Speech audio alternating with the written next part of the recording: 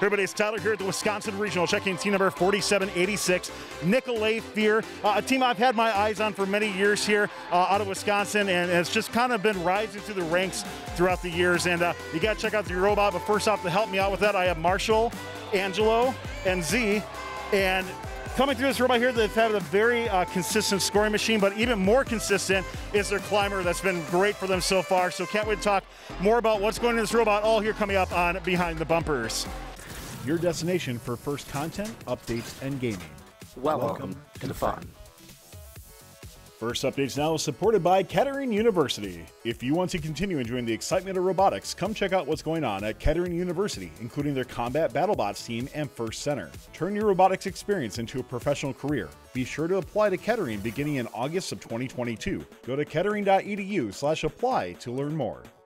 Marshall, we're going to start out talking about the cargo journey. Take me through your intake, maybe some of the iterations. You guys have already had a regional under your belt as well too, so any changes that have been made throughout the season on that? Okay, so this iteration of our intake was heavily inspired by Spectrum and their work with the Open Alliance online. So if you want to deploy it now, you'll see it sort of flops down at the start of a match, and if you want to bring down the main bar as well, hopefully in a second here. Great. So we sort of got this top set of rollers here and then this static bottom roller that rests just above the floor. And that works with this set of polyurethane belts here to help intake. We have, standard over bumper intake. So if you want to run a cargo through that really quickly, sometimes there are issues on the cart. Perfect. So it's been really reliable for us. An earlier iteration, we actually had a linear door slide to extend it, but we had some issues with a lack of sort of compliance. And it was also sort of harder to maintain. So this served to be a valuable iteration sort of halfway through the season. So on your intake here, what made you want to use that bottom bar there? We see some teams are just doing like an over the bumper without the bar. Are you finding that's really helping you out a lot?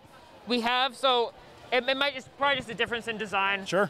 This helps us just get consistent compression between the ball and these two sets of rollers here. Especially as an over the bumper intake, just to make sure we have that consistent pipeline for our cargo to flow through. For your indexing as you come through, are there any sensors that go into that? They use like the tech cargo or anything like that at all? Not currently. We had been playing around with a set of limit switches at one point, and we'd also been using our limelight to color detect. We sort of had some code issues and other implementation things, so that sort of got phased out over time, and we haven't had any huge hits from that either. Well, your team has a very beefy shooter, right? You got a couple of Neos that are running it, so you're going to get a lot of torque coming out of that. Coulson wheels are heavy as well, too. Yeah. So you're going to get a lot of power coming out of that. Talk to me a little bit more about what's gone into that, and thinking about from like the cargo coming through, where are you shooting on the field? Kind of what's your sweet spot as well? Yeah, so our sweet spot is, we can start with that, it's just outside of the cargo ring, so maybe 3 to 4 outside of the tarmac line.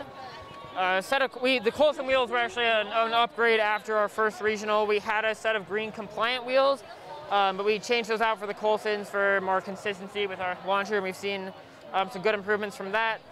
We also, both sets of wheels are run independently, and that's actually helped us get better spin on our cargo to reduce any odds of bouncing out of the upper hub. So you have another Neo actually powering the other one as well? Yeah, so this Neo here powers this top roller. Gotcha. And then there's a Neo actually hidden sort of under this bottom roller, all in line, that powers the bottom one independently. So we get that extra motor output there. Your climber has been very reliable as we go through, so we're going to bring in Angelo and Z to talk a little bit more. Angelo's going to talk about more of the mechanical aspect that's gone into it, why you chose to go that route, and then Z's going to give us a climber demonstration as well too. So tell us a little bit more about it. Sure, yeah, so our climbing system uses 2 sets of climbers. One, this first set is the Andy climber in a box. We actually modified to rotate, so if you like to run that and rotate up. So we can deploy those up, and then these 2 are our stationary arms that we custom made. We designed these hooks to collapse down when impacted by the high bar, and then release back up, and then clip onto the high bar, and then we rotate these arms and extend up to the traversal bar, where we can climb in about 20 seconds to that traversal bar. Well, it's been very reliable for you. Let's hand it over to Z, who's going to take through step by step, and we'll see the climber deploy. And walk me through it, Z, on the microphone as we go through it a bit more. Yeah, so for our climber, our first step is what we call the prepare step. So it brings these up, brings our intake up, and lifts this up. It gets underneath the low bar, and we climb right onto the mid bar to start out with. Next up, we do what's called a chin up.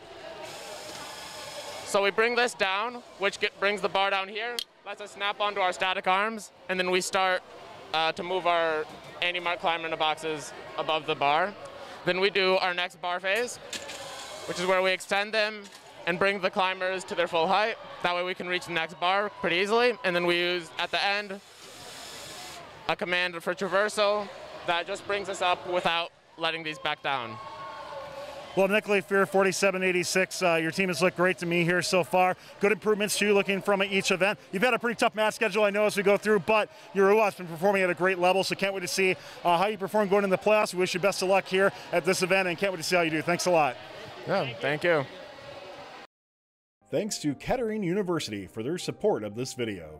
If you want to continue enjoying the excitement of robotics, come check out what's going on at Kettering University, including their Combat BattleBots team and First Center. Turn your robotics experience into a professional career. Be sure to apply to Kettering beginning in August of 2022. Go to kettering.edu/apply to learn more.